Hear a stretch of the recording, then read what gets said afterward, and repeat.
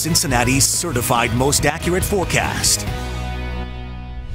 Well, it was nice to finally see some warmer weather here in the tri-state. I know we got off to a cold start this morning, most of us in the mid and upper 20s, but hey, this afternoon we're really enjoying these upper 50s and lower 60-degree readings. As you can see, we are starting to see a few showers building in, those temperatures coming at a cost. A few light sprinkles now around Franklin County up through Brookville, Blooming Grove, Oldenburg. Also, a few sprinkles here on the west side down around Sailor Park, moving towards Miamitown, as well as Coleraine here in a few minutes. Bright, Indiana, Dover, even Aurora, Lawrenceburg, and Greendale seeing a little bit of that light rain. And then across northern portions of Kentucky, a few scattered showers here and there too, but the majority of the rain still residing out in Indiana, but it's going to make that trip across the border, giving us a nice soggy evening here as we get on past about 7 o'clock or so. As you can see, looking outside, plenty of cloud cover around. Temperatures not too bad, sitting at 59 degrees, and those winds pretty stiff out of the south at 14 miles an hour. That's what's helping to keep our temperatures on the mild side. But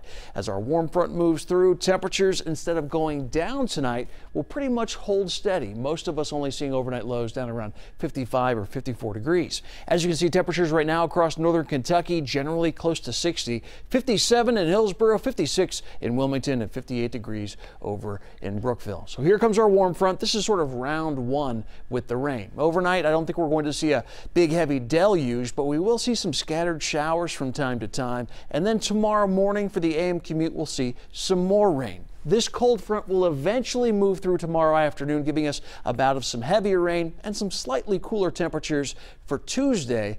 But this isn't going to be one of those powerful fronts like we saw last week, which tosses us into the 30s and 40s, bringing snow. No, this time we're talking about a mild Monday, and then while Tuesday will be cool for this time of year, highs will still be in the 50s. So your forecast for Monday, starting off at 53 degrees, we'll see our high temperature in the lower 60s during the afternoon. Rain chances, we'll see two spikes, one right around the morning rush, then we'll dry things out a little bit in the early afternoon with some more rain, perhaps even some heavy rain by tomorrow evening. As far as rainfall totals go, many locations seeing right around an inch, perhaps even more to the north and west of Cincinnati, where we're anticipating more of those showers. So tonight, scattered showers. Tomorrow morning, one bout of moderate to heavy rain in the morning. Then we'll dry things out a little bit. Overall, a cloudy day with scattered showers possible at any time, but the best chance for the heavy rain will be tomorrow evening as our cold front comes through. Again, most of us seeing between about an inch to an inch and a half of rain as all is said and done, and then we clear out on Tuesday,